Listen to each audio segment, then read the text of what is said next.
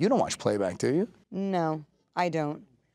But I also, it's funny how as an actor, you sometimes, you know what? I feel like if you have an idea, and this is probably good advice for actors that are kind of coming up or starting out in film, if you have a good idea for something, you should ask for another take. Or you feel like you maybe have something else in you that you're curious about, you should ask for another take because it will haunt you forever. And even if I've done, I mean, Noah, in stark contrast to Ryan, is just like, he's relentless, and you can do, you know, 45, 50 takes of one, you know, he only uses one camera.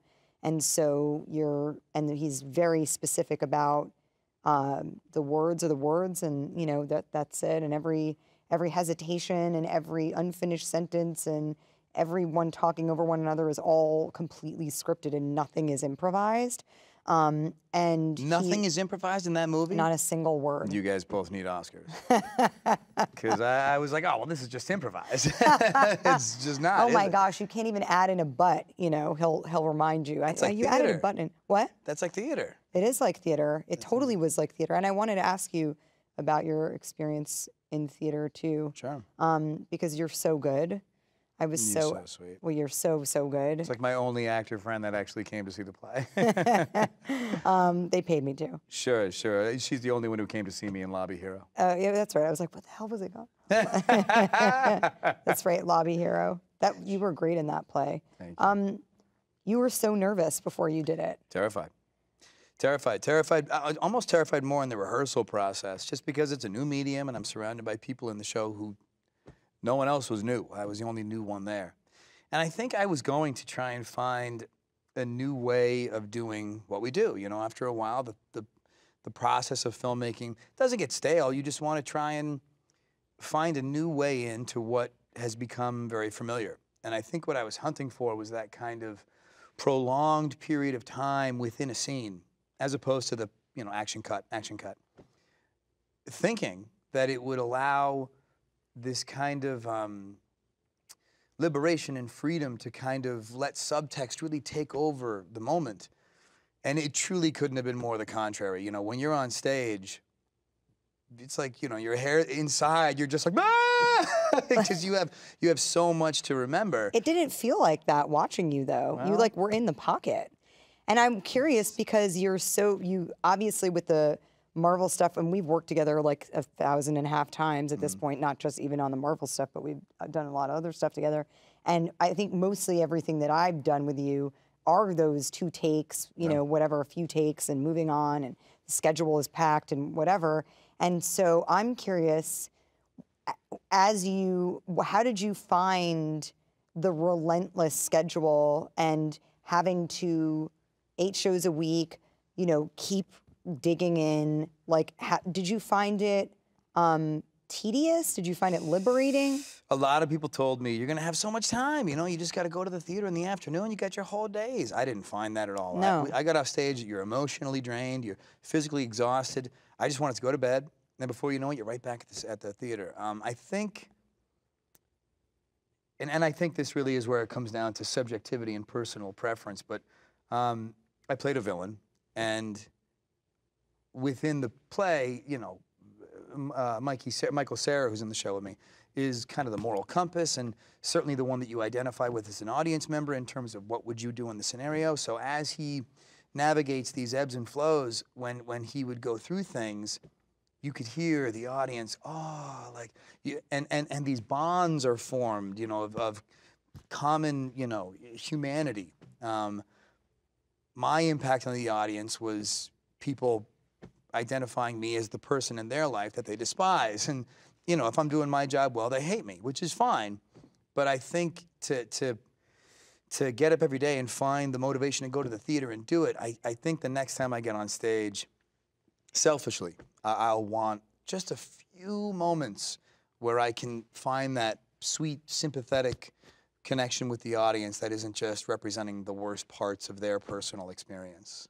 You know what I mean? Because you replace, I mean, iconically such a likable person well, that I would find, I think we all know who I'm talking about, that I think I would imagine that would be kind of That was the appeal. Right. That's why but I it couldn't wasn't. wait to do it. Well, it was fun, but then, by like, month 2, you're like, man, it's tough to go Yeah. and just feel this hate from the audience. Again, that means you're doing your job well, but it's not going to not take its toll, and you're not going to not take some of this home with you. Not to use double negatives twice, but it just, I think theater is such a wonderful exchange. It really is. I forget who used this analogy, and I'm probably going to butcher it, but it really is like building little sandcastles every night that the audience or the ocean just comes and takes, and then you build another one tomorrow. And that's a beautiful, intangible, fleeting part of creativity. And I think what keeps you motivated to come back has to be part of that exchange.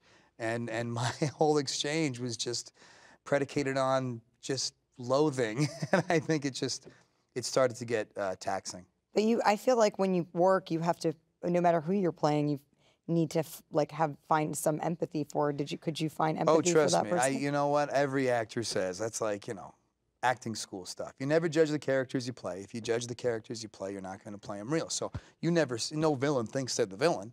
But when they start calling things out, oh, this fucking guy. Oh, sorry, I can't say swears.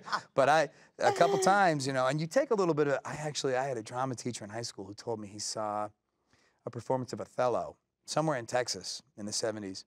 And someone in the audience stood up and shot Iago. Shot him. And he survived.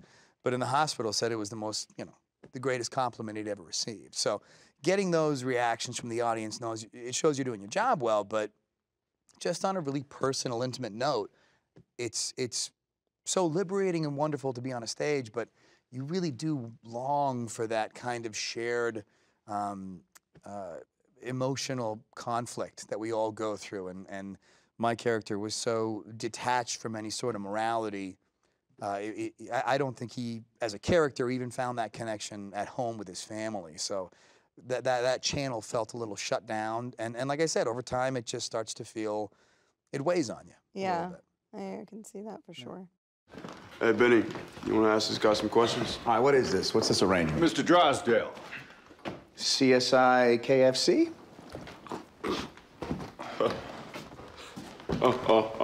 Yeah, original content. It's not there very often. That is one of the best things about Knives Out. It was something that I read that felt fresh and new, and I think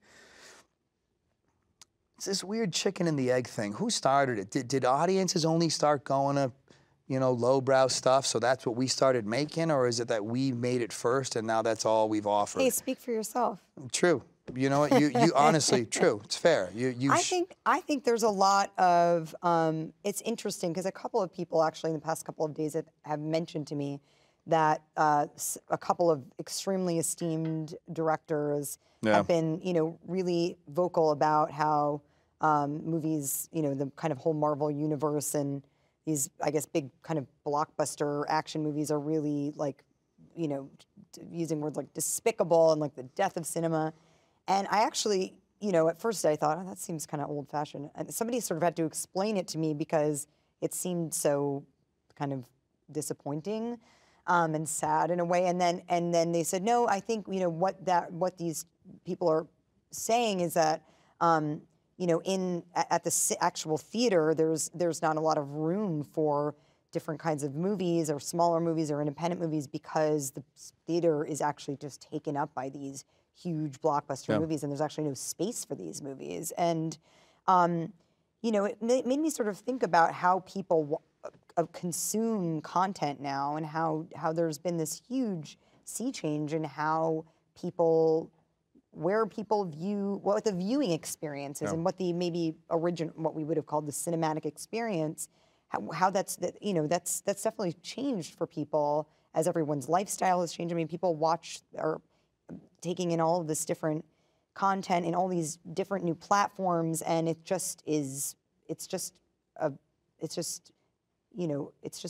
changing. And I think of all the stuff that's out there that has found a home in, whether it's through a streaming network service or maybe on a different kind of television networks that are happening now, or there's all these different ways and people to see stuff. And so all this stuff is getting made that I think would probably have never had Sure. a shot before. Well, that's and it really is a testament to what original content. I think original content inspires original content. You know what I mean? I think new stuff is what keeps the creative wheel rolling. I mean, like TV is such a good example for that. Right now, there's unbelievable new stuff happening. Yeah. All over that landscape. Yeah. There's less risk. They're not beholden to box office results, and as a result, they have more freedom and they allow more creative minds to be in charge of the creative process and ultimately the final product. I just believe there's room at the table for all of it. You know what I mean? Like it's like trying to say a certain type of music isn't music. Well, why bother? Who are you to say that? It just feels like a strange, you know. Same team. What are you looking for now? Well, every couple of months I decide I'm done acting. Yeah. This is just, you know me. This has been my thing for decades now. I always am looking for a way out. But I don't know. I do love it. Just original ideas, and that's why I liked Ryan so much, because it was not only, I think, is he a very original filmmaker, but it was his script, and it's why I did Snowpiercer. You know, any storyteller who has a very strong preference. I like people with strong preferences, no matter what they are, in any capacity, even outside of this industry.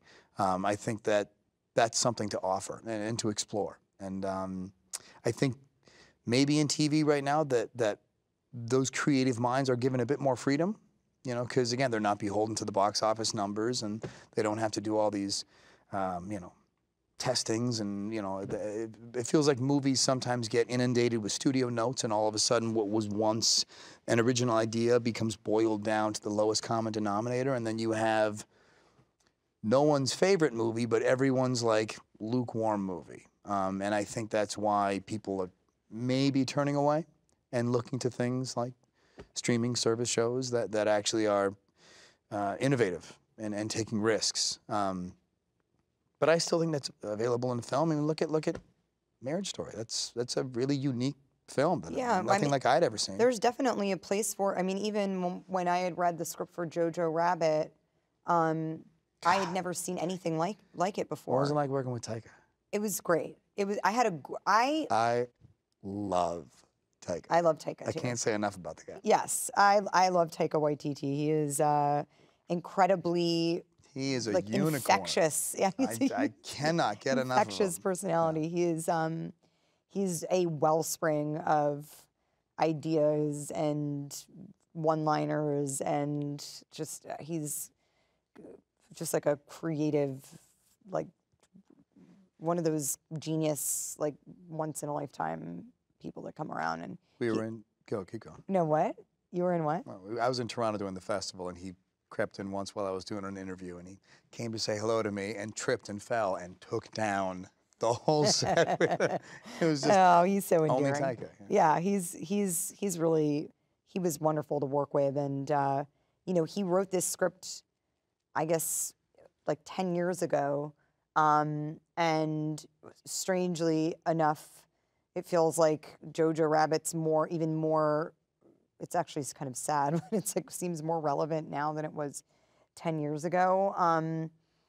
And I think, you know, if you see it, you'll understand why that's a sad fact. But it, you know, that film found its way, you know, through Fox Searchlight, which is, you know, has a history of just making really cool, interesting stuff. They don't shy away from, that studio doesn't shy away from stuff that's subversive, and you know, they're happy to give it a theatrical release, and they believe in it.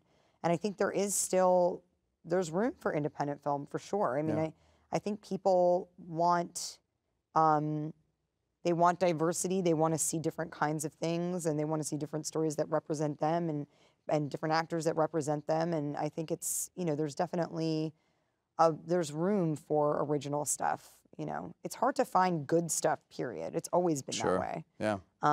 Which is why I actually am curious about your kind of looking at it as a director. If you are, if that's something that continues to interest you, Or do you look for material to produce for yourself? Like, how do you, where is your head at with that stuff? Well, I'm dying to direct, but I don't have the courage or focus to write. And the hardest thing is finding material. Like the good material isn't just, you know, sitting there untouched. So it's tough to find.